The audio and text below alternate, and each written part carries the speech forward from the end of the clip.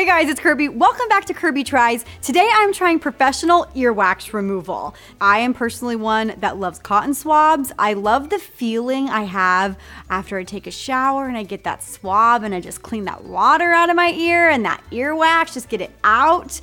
I'm very much into the cleanliness of my ears, but apparently that is not good for you. Using a cotton swab and jamming it in your ear can actually be detrimental to your ear and can just shove wax farther and farther and farther. You can also get it professionally removed, so that's what I'm doing today. If the thought of a camera going in my ear is freaking you out at just this moment, do not watch any further. That is your fair warning because we're about to get a little waxy in here, okay? Okay, Jaklin, I'm a little nervous. I really do like using my cotton swabs, but should I not be using cotton swabs in my ear? It's always recommended not to put cotton swabs in your ears because it could be dangerous. You can perforate your eardrum by accident. That's why they say don't put anything smaller than your arms in your ears. Okay, and before you actually got here, I was saying that I actually feel dirty when I don't clean out my ears after a shower, but earwax is in no way indicative of how hygienic you are, right? Like Correct. You're clean even if you have earwax because it's Correct. like a self-defense mechanism. Correct. Okay. This is the way that the ear reacts. There are hairs sitting in the ears. So one person to another, it's different. But that's the way it traps bacteria. And as long as it doesn't impact in front of the eardrum, it's fine. And if it does, that's where we come in and we take out the earwax. Okay, cool. So I'm let's ready. just do this. Okay, guys, I really hope that there is a ton of earwax in this ear because my boyfriend is always saying that my ears must be clogged because I never hear anything he says. Selective hearing. Yeah. Jaklin knows what's up. All right, so we're gonna do this ear first, right, Jaklin? Correct. The Okay. left ear we're gonna go first. Okay. So what I'm doing an otoscopy. Okay. I'm taking an otoscope. Of course, this one is a camera otoscope, so we can see it on the screen. I'm trying to look at the ear. Look at all that hair. So Oh my God, we is that see a bone? That's yeah. my bone. So we see the cone of light. I don't really have a lot of earwax, it looks like. No, at least in this it's ear. nice and clean. Sorry, Patrick. So some people does a better job than other people. So that's just My the ears anatomy. are on top of it. Now we're gonna do the right side. So here we go. We pass through the hair. Oh my gosh, look at all that hair. Yeah. And now there's that clear sheet, the eardrum.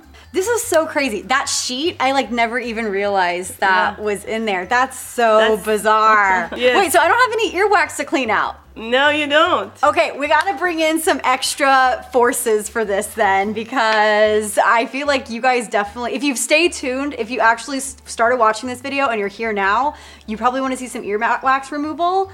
Just like that. Okay, again, I'm going in. So Sarah has some hair. And then we see a little bit of wax on the side. Of course, it's not impacted because I still can see the eardrum. So she might not complain about any kind of, muffled sound. Wow. Okay, so you're gonna remove that. Yes. Okay, so here we go. Otoscopy of the right side. We can see to the edge of the canal a little bit of wax. Not as much as the other one. I'm putting the otoscope back in and I'm using a curette. So the wax is a little bit sticky. It's gonna come out little by little. So I just got some out. Whoa! Then I go in again. This feels really bizarre. I'm so sorry. That feels good. Oh, here we go. So good. Oh my God! Try to hold it in place. That's huge. That's huge! It felt so good, you guys. I'm so sorry if it... No, it felt great. Yeah.